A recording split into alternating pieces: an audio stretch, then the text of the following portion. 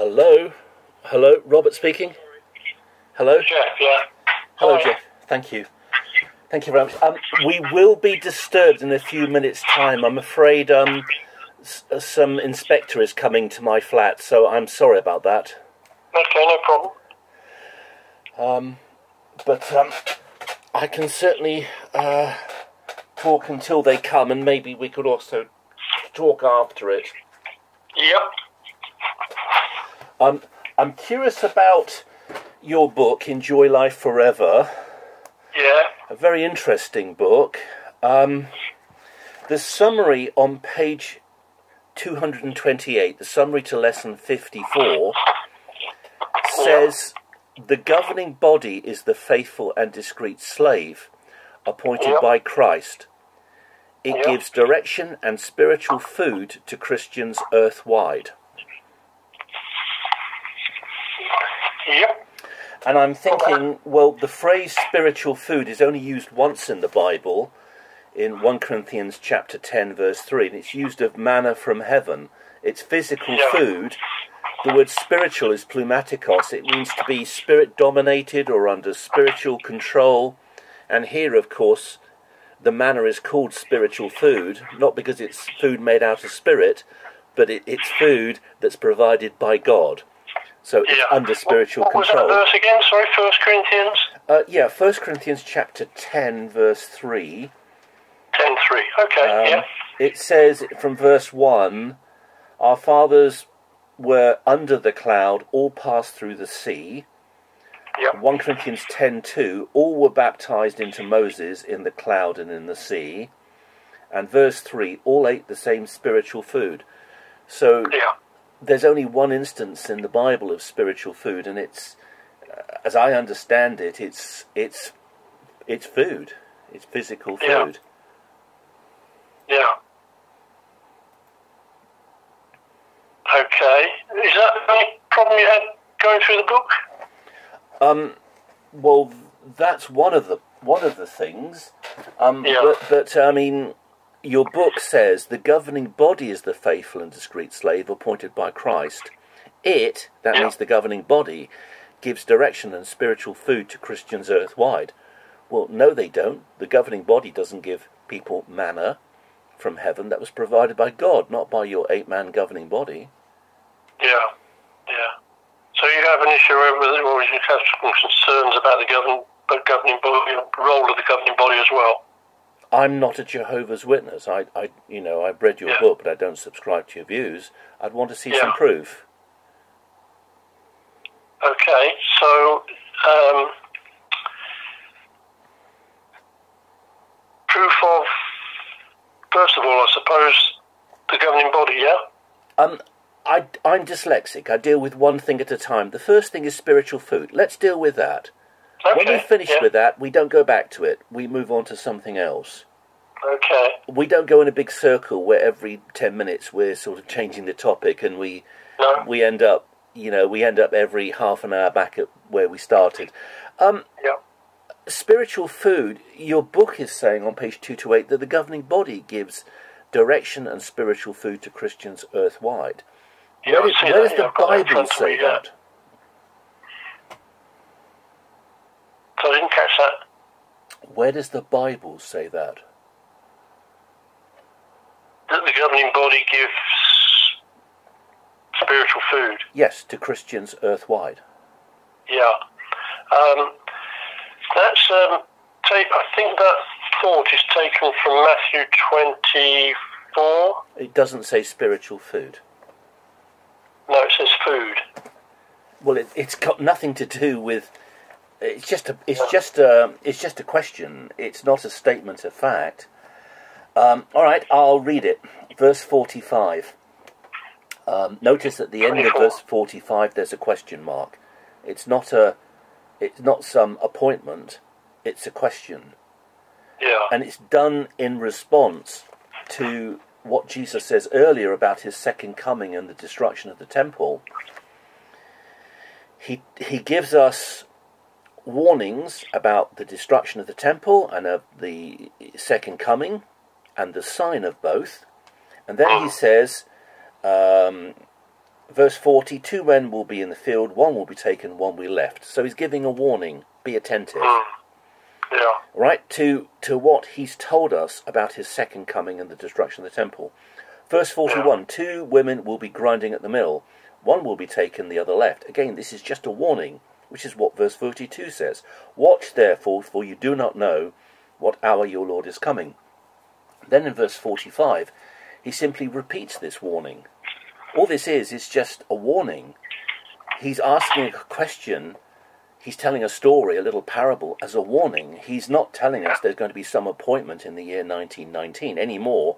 I mean, many other groups believe that they've been appointed by God as his sole representative on earth. The Mormons claim that God chose them in the 1830s.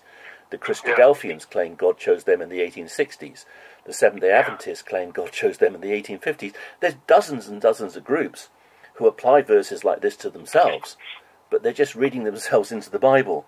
So when you come to verse 45, who then is a faithful and wise servant, whom his master made ruler over his household to give them food in due season? Blessed is that servant whom his master, when he comes, will find so doing. Assuredly, I say to you, he will make him ruler over all his goods. Notice that's after the master's return. And Christ's second coming hasn't happened yet. Then verse 48, the contrast. But if that evil servant, so this is a contrast, just like the other little parables we found out in verse 40 and 41, about the 2 men and the 2 women. This is also a parable with a contrast. You have a faithful servant in verse 45, an evil servant in verse 48. But if that evil servant says in his heart, my master is delaying his coming, and begins to beat his fellow servants and to eat and drink with the drunkards, the master of that servant will come on a day when he is not looking for him, at an hour when he is not aware of him, and will cut him in two and appoint his portion with the hypocrites. There shall be weeping and gnashing of teeth. So clearly it's a contrast between a true servant and a false servant, and it applies to any Christian who reads Matthew 24 and heeds the word. That person is a faithful servant who's going to be appointed as a ruler in Christ's kingdom at Christ's second coming, which hasn't happened yet. And then you have the evil servants who are going to ignore what Jesus has said in this warning. That's all it is. There's no appointment of some divine office like the papacy, or the head of the Mormon Church, or the head of the Seventh-day Adventist Church. Yeah. So do you subscribe to any particular religion? Well, I've just said something and you completely ignored everything that I've said. I don't go to church anymore. I used to be an evangelical Christian. I was baptized in the Pentecostal church. I now no longer have anything to do with it. But you've ignored everything I've said. I mean, it's difficult to have a conversation when you make a statement and the person ignores that and just moves on to something else. Yeah.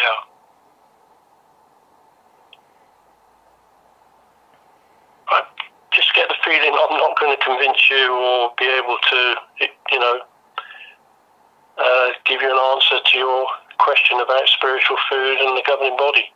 Well, no, you're not, unless you can open your Bible and show me from the Bible where it says there is going to be an appointment of a governing body in the year 1919. If you can show me that from the Bible, I will obey the Bible, if you can show it to me from the Bible. Yeah. But it's perfectly reasonable of me, isn't it, to say, prove it to me from the Bible. Yeah. I mean, there are two servants. There's a faithful servant in Matthew 24:45, who then is a faithful and wise servant. This is a parable. But there's an evil servant in verse 48. Well, how do I know which is a faithful servant and which is an evil servant out of the papacy, the head of the Mormon Church, the head of the Christadelphians, the head of the Seventh-day Adventists, and the Jehovah's Witness governing body? I mean, how do I determine which is a true servant and which is a faithful servant, if this is supposed to be applied to them, which I don't believe it is? Okay. Yeah, I mean, obviously you've been through at least most of the publication. Yes. And obviously if this is just one of the issues you had with it, then perhaps it would be better to leave it and let you continue on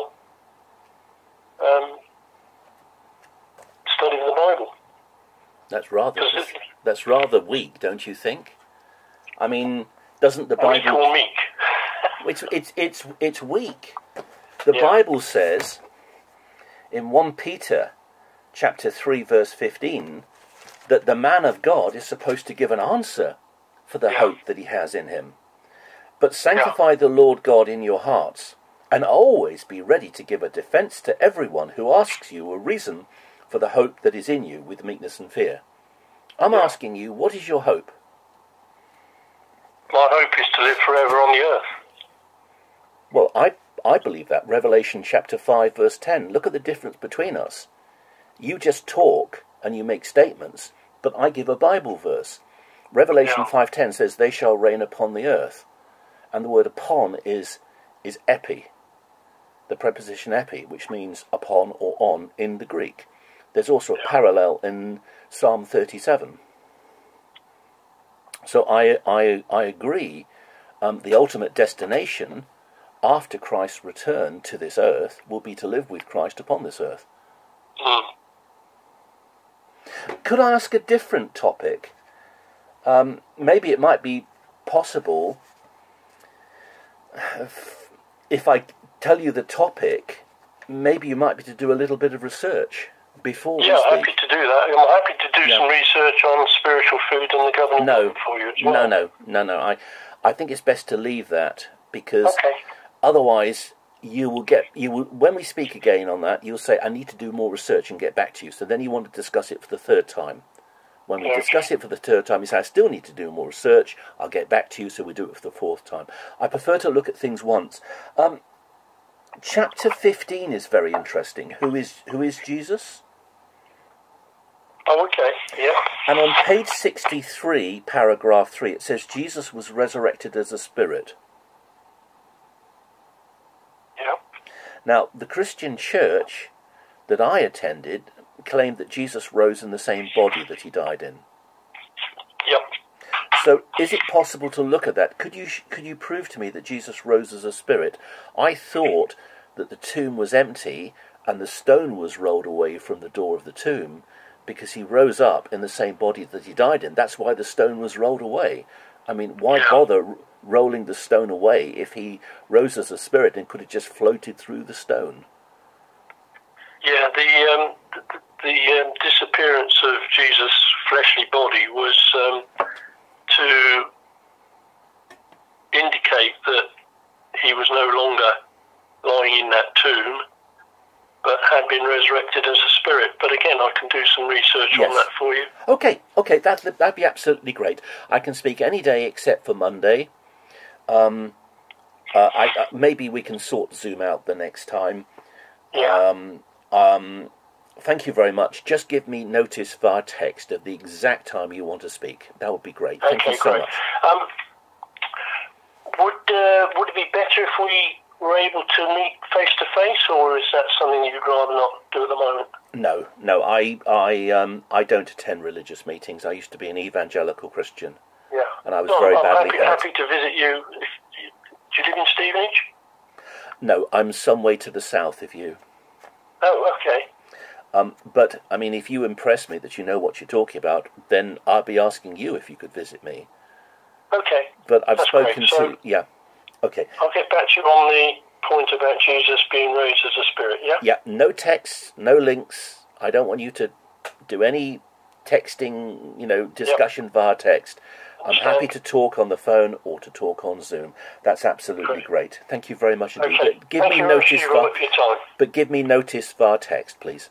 Yeah, will do. Thank you. Thank you. Bye. Bye. Stevenage North.